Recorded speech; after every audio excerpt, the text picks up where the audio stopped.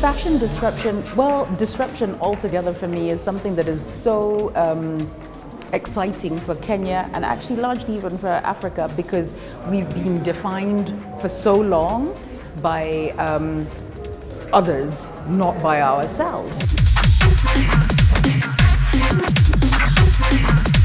New ideas when it comes to fashion, as in moving away from what's cliche and creating something unique.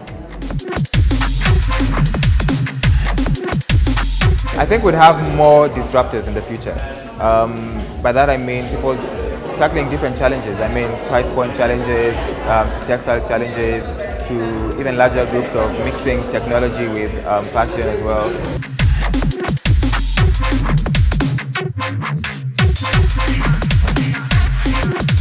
Fashion really is an external communication that tells people about who you are, what you feel, what you think, and all of that sort of thing. You live it, you breathe it, it's a way of life, it's part of who you are.